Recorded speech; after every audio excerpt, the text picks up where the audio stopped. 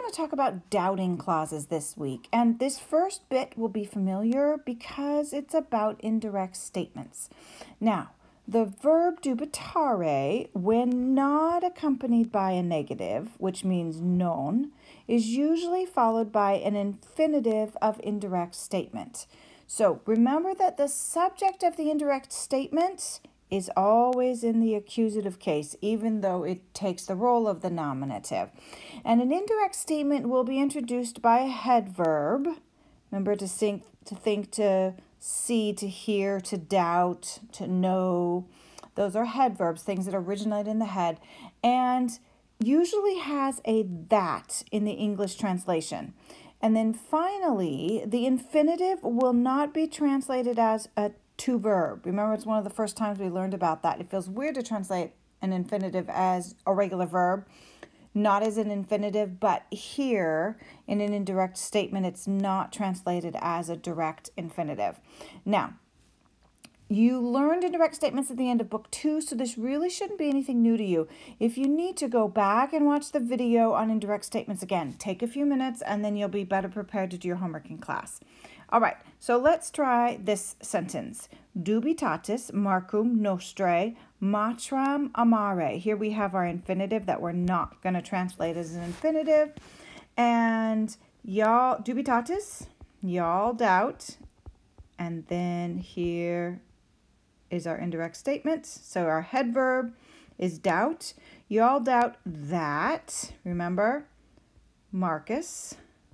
And remember, this is in the accusative because it's the subject of the indirect statement. Y'all doubt that Marcus. Here's our infinitive, amare, loves. It's in present tense. Nostre matram, our mother. Okay.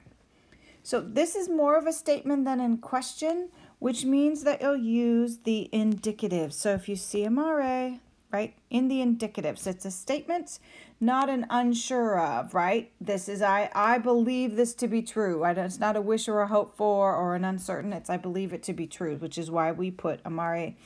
The infinitive, right, exactly like it is in the indicative. Now, here's the new part. Positive doubting clauses. So sometimes the statement really isn't a statement, but a question, even if it's an implied question and not a direct question. We call it a positive doubting clause because there isn't a not include. So that may sound weird, but it's called positive only because there's a not included. Now, for instance, if I said, I doubt whether you will show up on time.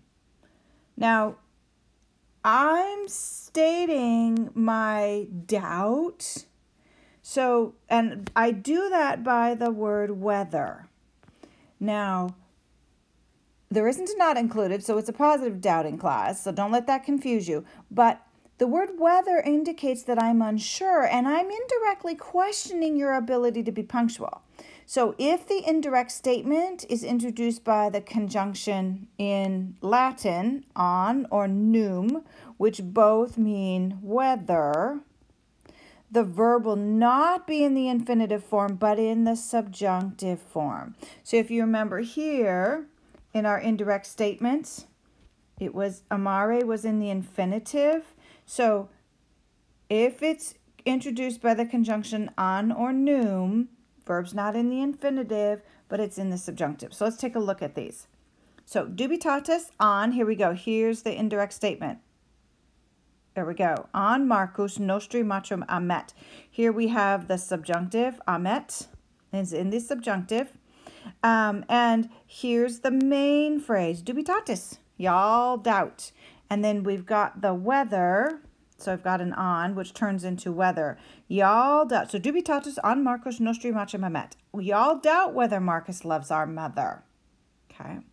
So this is a doubting statement. I'm not sure, there's no non in it. So it's positive, even though I'm really not positive that even though I'm not positive that this is true, or I'm doubtful that what I'm saying, right? So let's look at the next one. Dubito num arbitur sit. So here we go. Here's a num. This is the whole indirect statement. Num arbiturus sit. So this is the doubting clause. Our main clause is dubito, right? It's a whole complete sentence. I doubt. And then here we start with the whether. Whether she will go away. And the arbitricit is in the subjunctive. Okay, last one.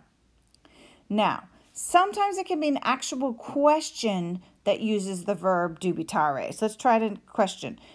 Do you doubt? Here we go. Dubitasne. Do you doubt? That's the beginning. And then here is, I'm actually going to highlight that here. Here is the doubting clause. Ille viri milites essent. And again, we have it in the subjunctive. Do you doubt those men were soldiers? And we could put whether those men were soldiers in there, and that would make sense. We also don't have to put it in there because it also makes sense in English. So